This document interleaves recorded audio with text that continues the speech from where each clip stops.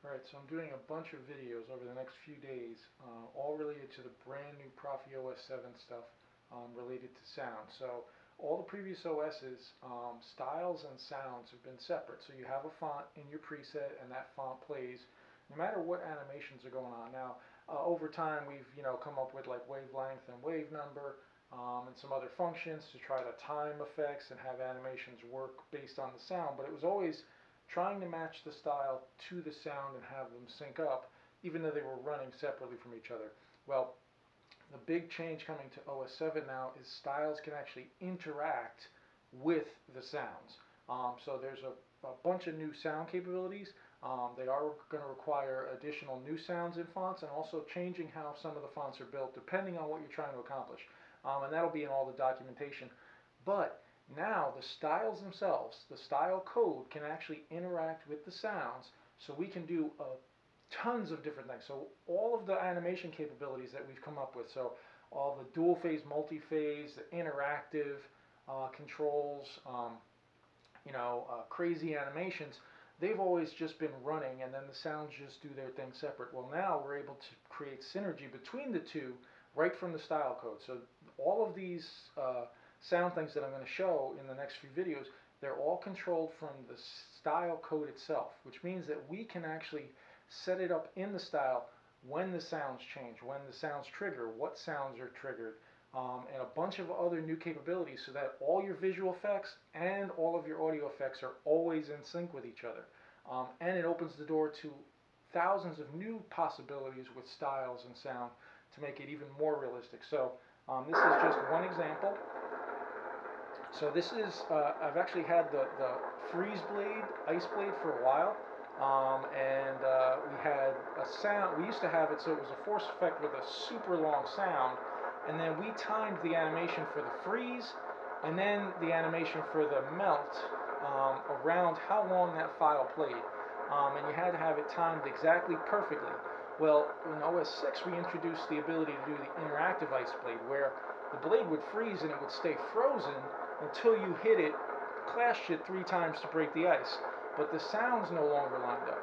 Well, now, using the interactive capabilities plus the ability for the style code to actually work with the font, we can now do this. So right now you'll hear a fire blade, but now when I do my ice blade, and this one's triggered by force effect,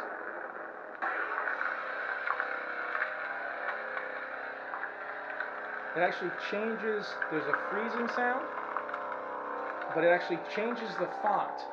And this is something new called alt font, and it's what it is actually within the font itself, it actually has alternate versions of itself in there, and the style code tells the font when to change.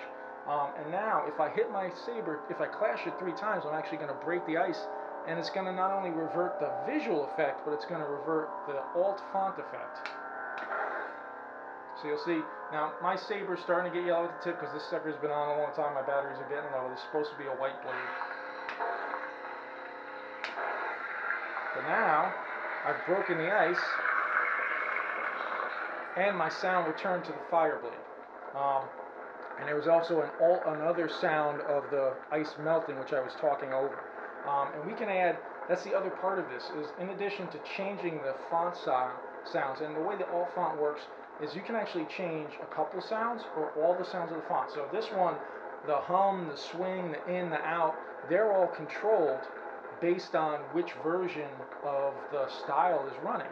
So when the fire blade is running, we've got a fire sound, we've got fire swing, we've got fire attraction, and we've got a fire ignition. Alright, but now when I freeze the blade,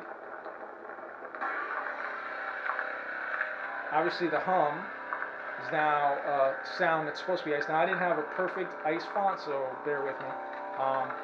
The swing is different, and then the in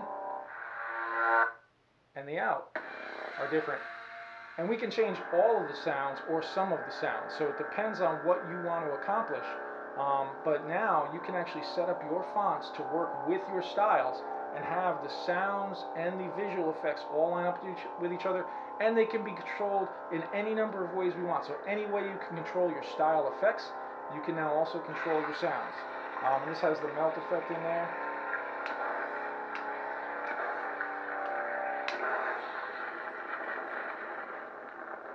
So now we get the fire blade back.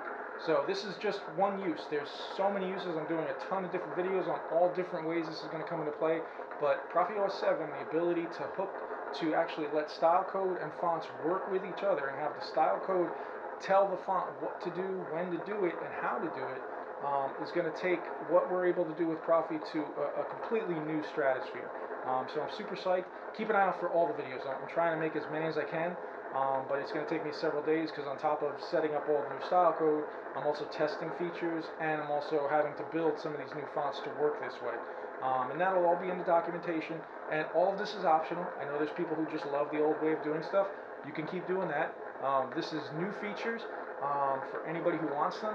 And the other thing is, because it's controlled by the style code, you can have some presets to do all of these crazy visual and audio effects, and then you can have the next preset just be a straightforward normal font with a straightforward normal style, all on your saber, so you can go back and forth from having just your basic Canon lightsaber with all your basic Canon effects to having the craziest visual and audio effects possible on the saber, all within your blade, just by changing that preset. So tons more stuff coming. Keep an eye out for it, and I know you guys are going to enjoy this one.